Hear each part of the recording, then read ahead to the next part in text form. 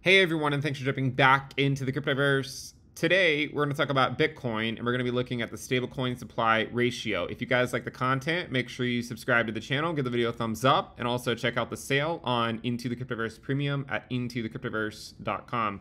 On a bit of a time schedule, so I'm going to try to get through this as quickly as I can. This is a metric we've talked about a few times. You have the stablecoin supply ratio, which is equivalent to Bitcoin's market cap divided by the stablecoin market cap. It can be interpreted as the ratio of Bitcoin supply and the stablecoin supply denoted in Bitcoin. Its motivation is to quantify the extent of stablecoin buying power and estimate its potential to move the price of Bitcoin. So when it gets up to fairly elevated levels and the ability for the stablecoin market to move the price of Bitcoin goes down and diminishes, and I want to take a closer look at that. The reason why is because we've talked about this ratio, the oscillator, a few times, and we noted that this high here in 2019 this high in 2019 was the same level that we reached here in 2023. The reason we're making that comparison is because it is the pre-halving year.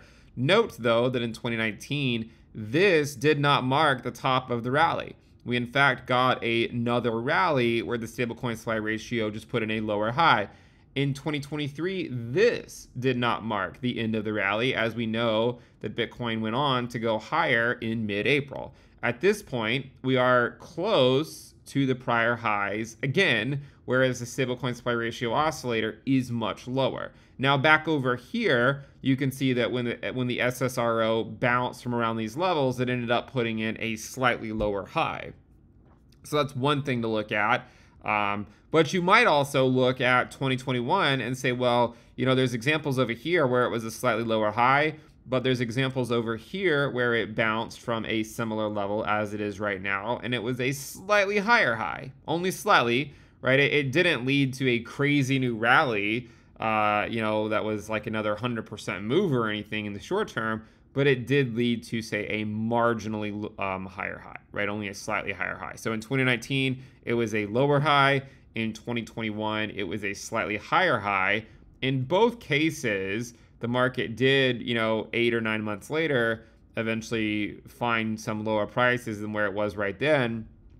But I did want to at least point this out. I know it can be difficult. It can be easy to get sucked into the market when the market moves relatively quickly, but I thought that it would be prudent to provide at least a brief update on the SSRO, since it has played out, in a somewhat similar way as it has in the past. And again, you can see here that we bounced off of it one time when this reached around 0.67, and now has done so again at a slightly lower level around 0.5. In 2021, we bounced off of about 0.63 and then about 0.5 as well, and then finally off of about 0.3 or 0.4 before ultimately we got into May, and ultimately the bottom fell out. And in 2019, we know that the Bitcoin rally, of course, lasted until basically the last week of June, and we ended up getting more or less a double top in July, although it did mark a lower high on the SSRO. So I think this is an indicator, not to tell you exactly what's going to happen in the market. Of course, no indicator can, but it can at least provide some perspective on likely outcomes moving forward. If you guys like the content, make sure you subscribe, give the video a thumbs up, and I'll see you guys again next time. Bye.